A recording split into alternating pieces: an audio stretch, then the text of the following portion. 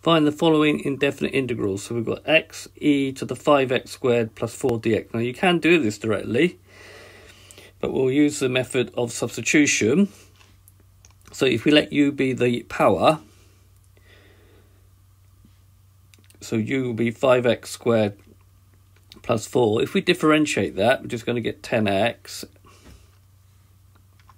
And we'll let dx be the subject, so dx will be equal to du over 10x. Now when we put in that x and that x will cancel out, we just got du over 10. So it will now become the integral of e to the 5x plus 4, which is u. And replace dx with du over 10. And that we'll rewrite as 1/10 e to the u du. Now when you integrate e to the u with respect to u, it's itself, so it's 1/10 e to the u plus c. Replacing the u with 5x squared plus 4, we get 1/10 e to the 5x plus 4 plus c. Again, you could do it directly as well as the reverse of the chain rule. Okay, looking at the second one.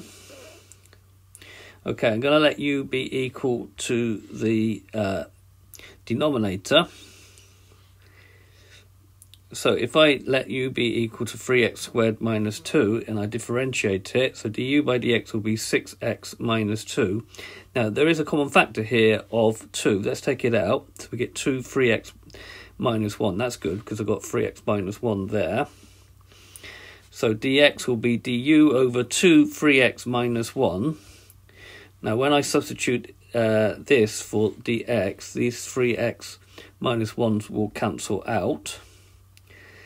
And therefore I will be left with the integral of 1 over 3x squared plus minus 2x, which is u, times du over 2 for dx.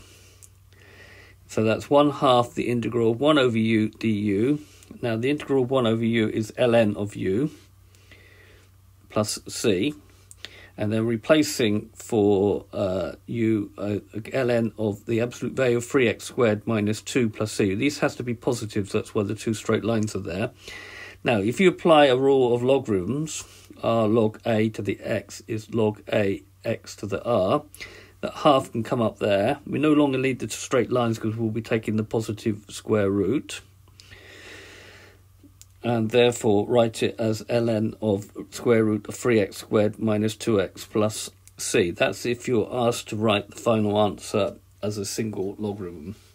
Okay, so this has been a video to show you how to integrate exponential functions and functions when integrated lead to a log. I hope you've understood, and I thank you very much for watching.